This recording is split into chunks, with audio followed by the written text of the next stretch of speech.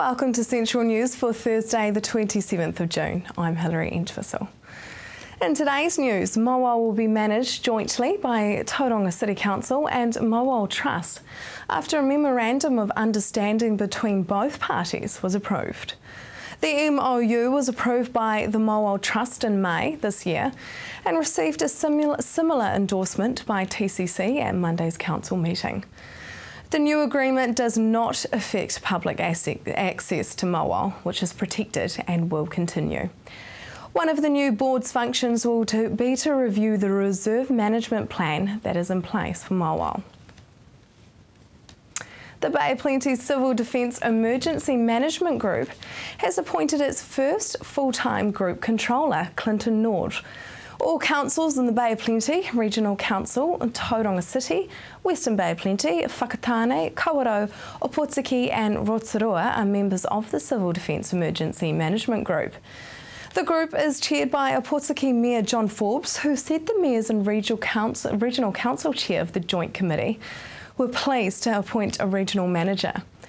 The group has a shared office that coordinates day-to-day planning and project work for the CDEM group. During peacetime, when there are no emergencies, he manages the office in the role of regional CDM manager, reporting to all councils.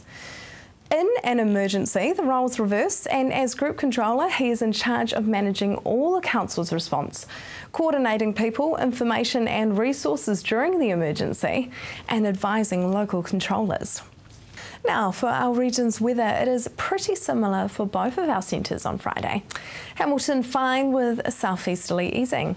Your expected high is 12 and your overnight low is possibly the lowest we have seen this year. It is -1. Tauranga, your Friday will be fine with the southeasterly easing. Your expected high is 14 and an overnight low of 3.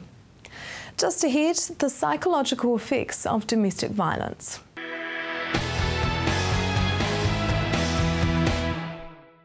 Welcome to Central News on TV Central. Research for a new master's thesis will be focusing on the psychological effects of domestic violence.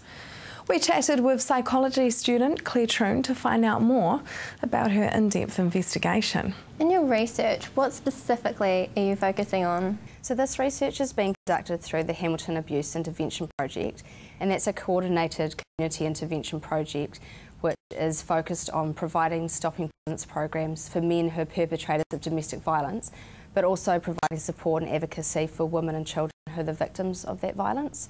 So this research specifically looks at understanding more about the perceptions of men who are perpetrators of domestic violence, on the impact of violence on their children, on the mothers of those children, and also on their ability to be a parent or father to those children.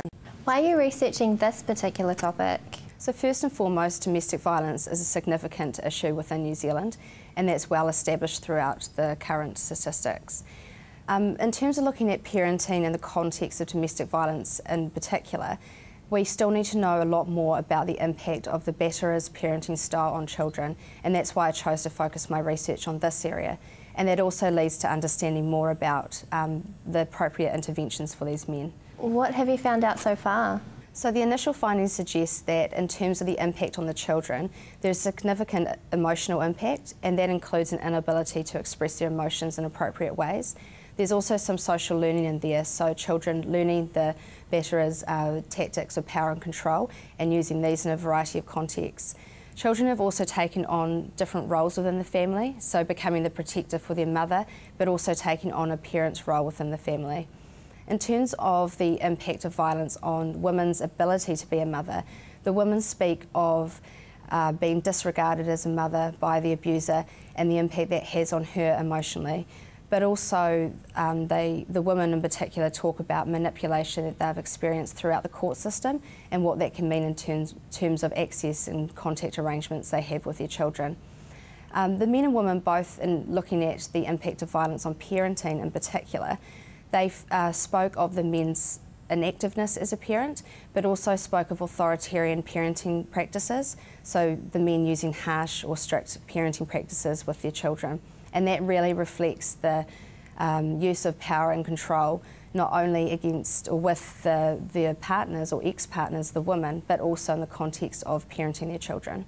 With researching all this information, is there anything that was unexpected or surprised you? Well, in terms of the initial findings, there was nothing really unexpected based on what we already know in the current literature. However, I was surprised at the insight that the men had in terms of their parenting style and their ability to see how violence and parenting are interrelated in that context. Have you had any help with your research? So I've had quite a lot of help and support. So my chief supervisor, Neville Robinson, he was really the first person who inspired me to undertake research within the area of family violence. And also my second supervisor, Kate Curtis, also brings a woman's perspective to this research. And I've also had the ongoing support of staff and the Trust Board at HAPE, which has been very important as this research also needs to be beneficial for them as an organisation. Whenabouts will the research be completed? So it's anticipated that this research will be completed by the end of the year. Tell me about the scholarships you were awarded to help with your research. So the first scholarship was through the New Zealand Family Violence Clearinghouse, and that was a fees bursary scholarship to pay for my fees for this thesis. And that really reflects their ongoing support of research within the area of family violence in New Zealand. And the second one is through the Waikato Health Memorabilia Trust, and that is due to the fact that this research will look at the significant mental health and wellbeing consequences for women and children, as well as the healing processes that need to take place in the aftermath of violence. How have you managed to do your Masters and study for your second year clinical psychology program? So a balanced approach is really needed. So I have to remain dedicated to the clinical program, but also just as dedicated and passionate about my Masters research, which I have been doing for a year and a half now. And I think the main thing for me is focusing on my long-term goals, and that is to become a clinical psychologist, but also to be an active and dedicated researcher within my career as a clinical psychologist. Do you have any regrets about your big workload? No, I don't have any regrets. I think it was anticipated that at this level it would be expected that I would need to make some sacrifices in other areas of my life, and I wouldn't have been able to do it without the support of my family, my partner and my friends, and understanding that this is my priority at the moment. How will these findings contribute to your project? So in terms of understanding more about family violence in New Zealand in particular, these findings will be quite useful in knowing more about how we can use interventions with these men in terms of their parenting also. So not just their violent behaviour against women in their relationships, but also the significant implications for men parenting their children, and that includes having unsupervised and supervised access to their children after the relationship is ended or when the court decides what happens there. So in terms of that, the men and women also spoke about their understanding of whether or not men should in fact have contact with their children after the relationship is ended and what capacity that should be. And so it was quite divided. Some women and men said that yes, children do need their fathers and there needs to be that ongoing relationship. And some women and men also spoke about them not wanting there to be contact until they've made significant changes in their behaviour, not only through stopping violence programs, but in terms of their parenting specifically. Just ahead, reading superheroes.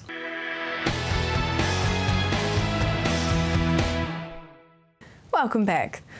Two Te Poi primary school teachers have been presented the National Library of New Zealand Reading Superhero Awards by Waikato MP Lindsay Tish.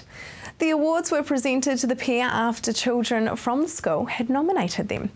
We talked to the reading superhero teachers to find out what made their students think they're so super. So Casey, tell me, why did you decide to nominate your reading teachers for the award? Well, I decided to nominate my grandma, Grandma Pam, because before I even started school, we would have grandma days and she would read to me lots of books, but one of my favourites was Witch and the Cherry Trees, because at the end of the book it would have a recipe and we'd always make the cookies. So. Oh, yum, it sounds like a pretty good perk to reading. And Nikisha, what sort of things do you do in your reading class?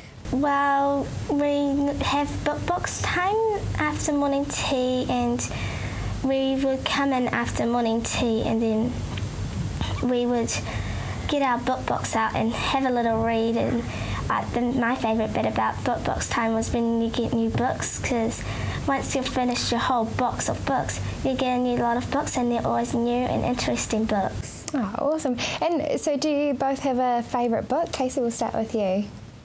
Well, my favourite book is Witch in the Cherry Tree because of what I said before. And Graham would always put lots of expression into it and make the book come alive. Yeah. And what about you, Nikisha? My favourite book is an animal book that I used to read when I was in Wing Free. And I really loved it because it tells you all about the animals that live in the forest and the pet animals and all that.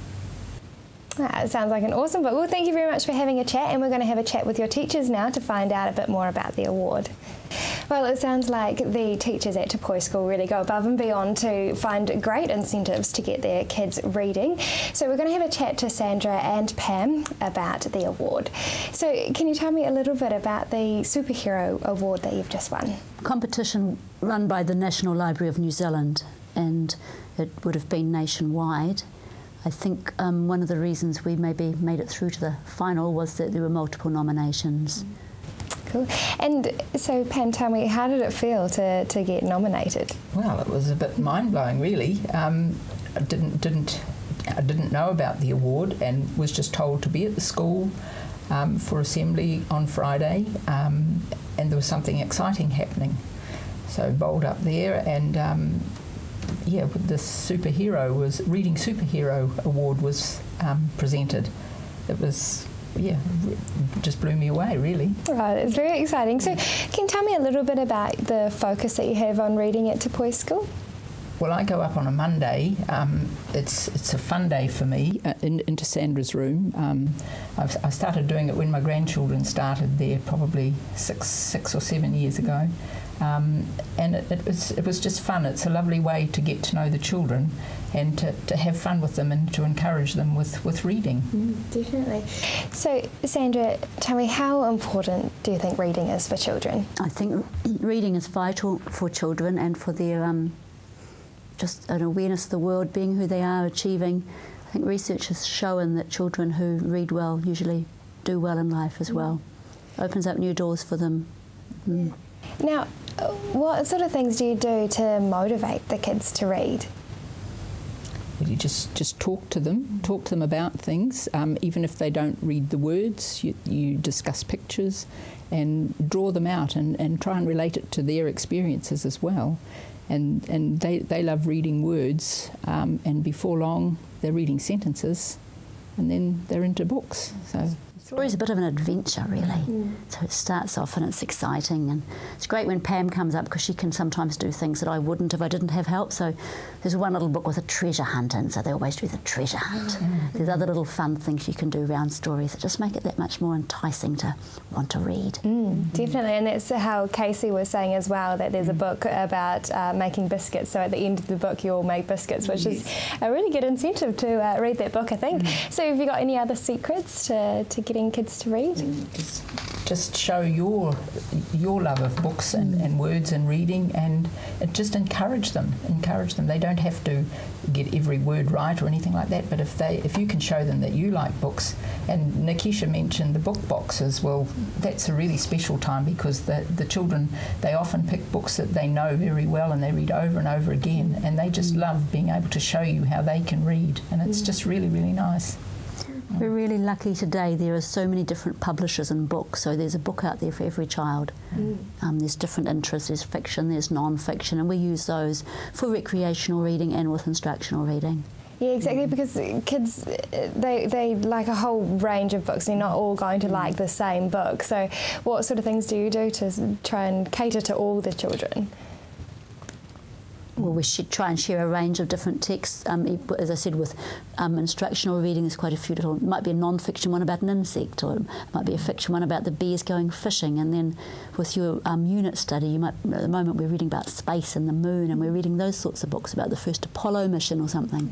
So there's a whole range. And then in the library, graphic fictions come in a lot the last few years. So probably our parents called it comics, comic-like books. But some children really love books that are set out in that style. Some children, when they're really good readers, still love sophisticated picture books because they like the illustrations. So there's books out there for everybody. And so just briefly, what sort of tips do you have for parents to read with their kids at home? What should they be doing? Well, just to read to them, even if it's reading nursery rhyme books at night, every night to read a story to them And if you haven't got a book, just have a talk with them. Just spend time with them with words, and reading to them is absolutely vital. Stay tuned, as after the break we discuss the new alcohol policy for the Bay with Mayor Stuart Crosby.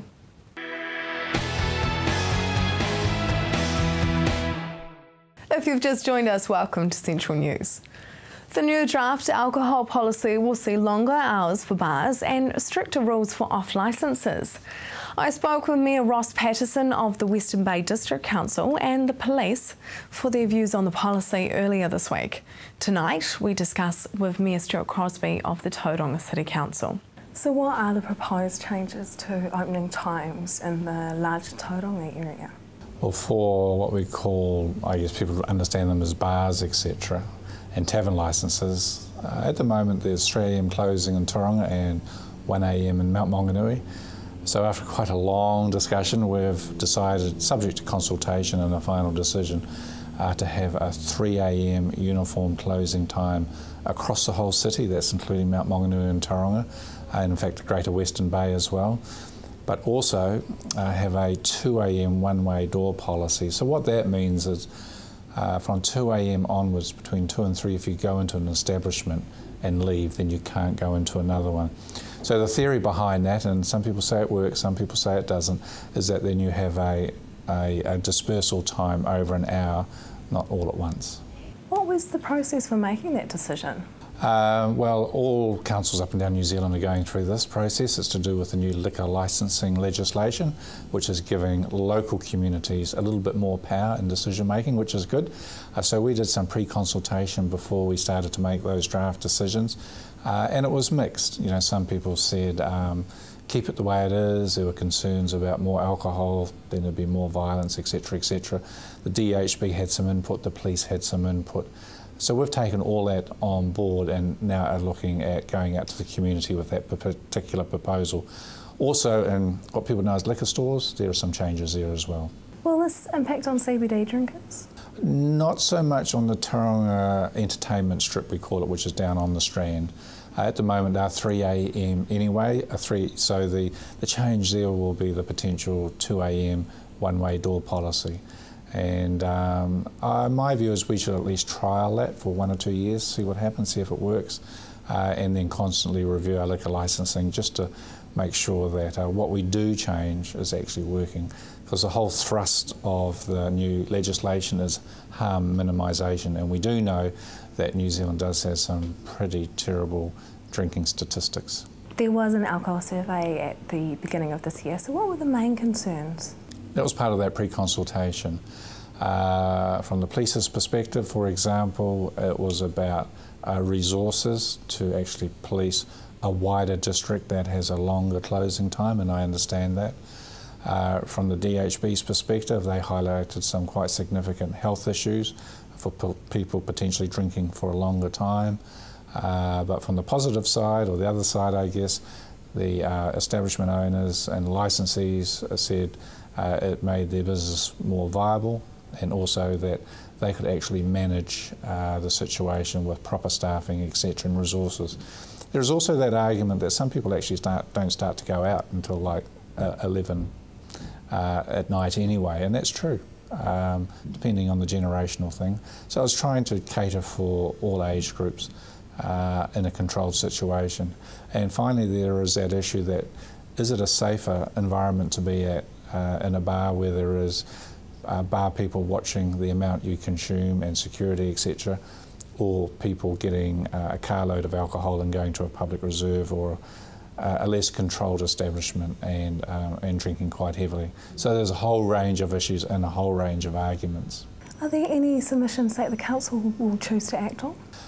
Again, it's mixed. It's very difficult just to pluck out one and say, well, that's the silver bullet and that's going to solve particularly the binge drinking issue that we do have in New Zealand and in Tauranga as well. So I can't actually answer that question specifically to say, yes, we've picked out that, we've put it in here, and that will work.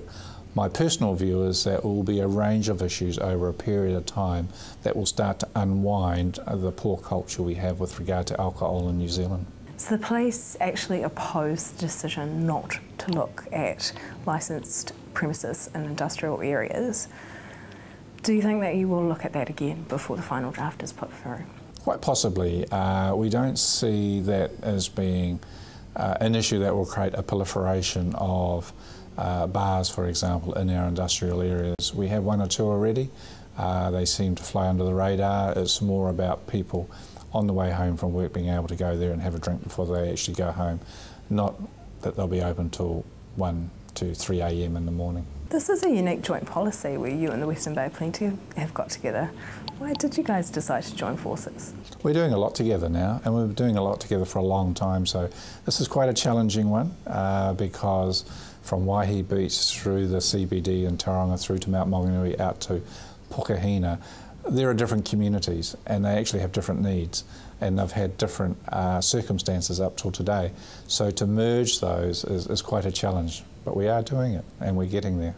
Why is this policy being fast-tracked? It's really driven by the timeframes in the legislation. It's theoretically supposed to be finished by November, December, when the licensees have to start to reapply. It's a very tight time frame, but what also concerns us is the cost to the ratepayers if in the legislation there aren't sufficient provisions for us to recoup the costs of this whole process, particularly the application to licence. Some people are saying that these longer hours and these changes will actually have a negative impact on that binge drinking culture. Will you try and address that again before the final draft is put through? The binge drinking culture has come from a history of, first and foremost, the availability of alcohol through off licences, that's liquor stores, and the pricing of alcohol becoming a lot cheaper, in my view, and also the lack of parental control. So there's a whole range of things that have created this binge drinking culture, and it's been around a long, long time. So you don't think that longer hours will have an impact? I don't think so. I think that longer opening hours in the bars, for example, will actually allow people to drink and associate in a controlled environment rather than an uncontrolled environment. That is the news for today. We really want you to be involved, so like us on Facebook and let us know your views. If you have news including your own video and photos, go to our website and hit upload. Thanks for joining us. I'll be back tomorrow night with more guests from in and around our regions. I'm Hilary Entwistle. Have a lovely evening.